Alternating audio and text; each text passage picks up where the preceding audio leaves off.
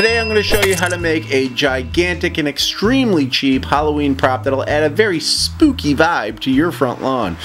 Ooh, let's get started. This project is seriously one of the cheapest and easiest Halloween projects I've ever done, and it's also up there on the list for one of my favorites I've ever done.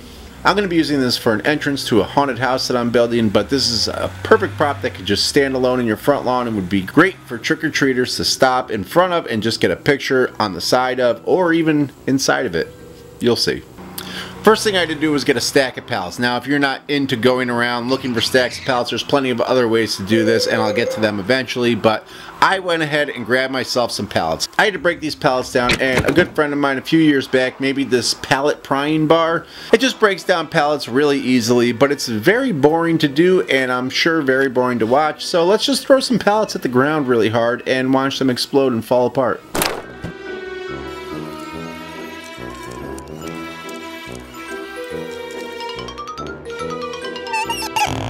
Once I had my pallets apart, I laid them all up against my workshop, knowing that I'd be getting back to this project soon. And lucky me, I was delivering mail the very next day and found a huge stack of 2x4s.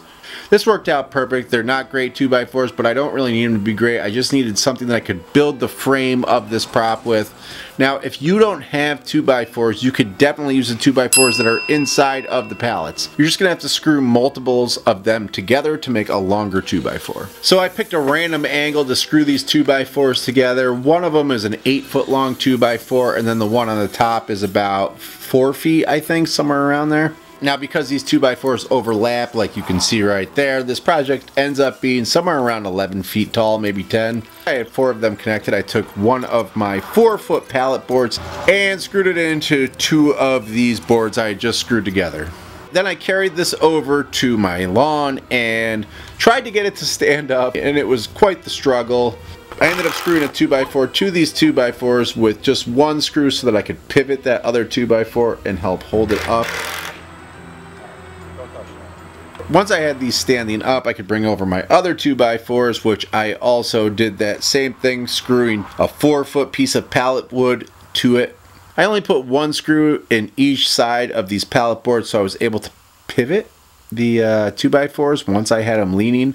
And then I did the same thing again by using a 2x4 and screwing it to these 2x4s to help hold it all up. Honestly, I should have done this before I picked it up, but I'm a moron. So there's that. Now that I had them all standing up, I went over to my garden shed and grabbed some of these garden fence post spike things. I don't know what they're called, and I hammered them into the ground. They have some holes in them, so I was able to hammer them in right next to those 2x4s and then screw this to the 2x4. This will help hold everything up and make sure it doesn't fall over. I took some random boards that I had and nailed together all 4 of these pieces so that they would all help support one another. Then I could remove those 2x4s that were help holding it all up. After that, I made 2 more of these matching 2x4 pieces that I could now put on the sides to kind of give this like a bit of a more rounded look. Once I had those boards up, I started adding pallet boards horizontally going down the sides of these 2x4s. This is just going to provide me with a spot to nail up the rest of my pallet boards and cedar fence boards. Now, a second ago, I said that you do not need to go gather pallets for this, because you could also just run over to Home Depot and grab some cedar fence boards. I think they're anywhere between $2 and $4 each. Luckily, I ripped down a fence a few weeks ago from my backyard that was starting to look like crap and replaced it with a new one, so I had all these fence boards that I could use for this. If you're going to use pallet wood though, I'm not saying you have to buy this, but this thing is incredible. It's called an air locker. You place this little hole over the nail, hit the button, and it shoots the nail right out, so you don't have to hit them down with a hammer and use all that time removing nails. I went up to the top of this and then screwed one 2x4, as you can see right there, down the front, in the center, only at the top. Once I had that board nailed down and all of my horizontal boards, I could move on to nailing on my vertical boards. I use this blowtorch from Harbor Freight. It's only 25 bucks, I believe, over at Harbor Freight. It hooks right up to a propane tank and it's incredible. But if you don't feel like going and buying that, black paint would work great for this, or even just wood, honestly. You don't have to do this. I just thought it would look creepier if it was black. Once I had them burned, I grabbed them while they were too hot, burned my hands a little bit, and then brought them over so I could nail them on vertically.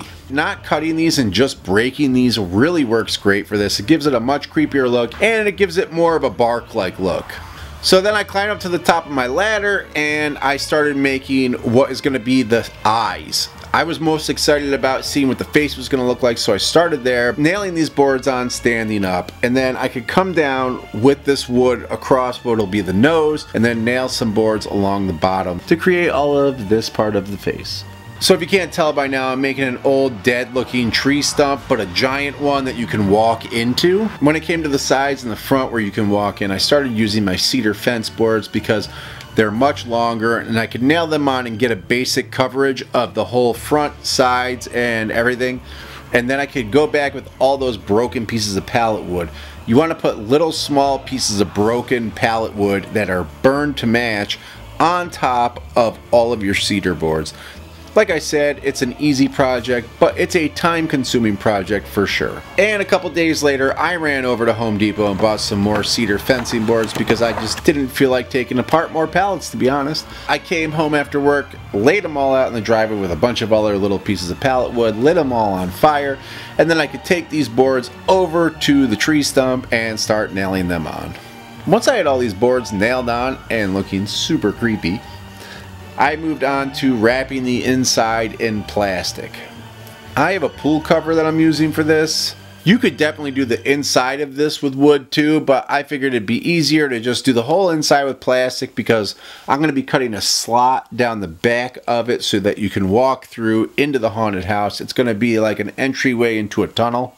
You could buy a big roll of black plastic. It's in the painting section at Home Depot. It's like $100, but it's 100 feet long and 20 feet wide. It's more than enough to do an incredible haunted house. I've went and bought that in the past and used it. I saved it for years and used it over and over again, but eventually the mice got into it one winter and I had to throw it out because it was in our barn.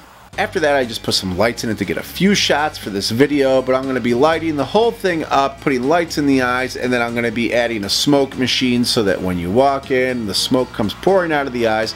I might even put a platform in the top because we do Halloween trivia, and I always stand up somewhere high and read out questions and throw candy to the kids if they get the question right, and this would be the perfect spot to do that. So we'll see where I go with it, but anyway, I'm going to be building a haunted house off the entire back of this. As you can see, those boards coming off the back are going to be where the haunted house starts. It's going to be a tunnel that you walk through, so if you like that type of thing, subscribe and click that notification bell, and until then, I will see you in the next one. Whoa, spooky! Bye, see you again, and have a good dream.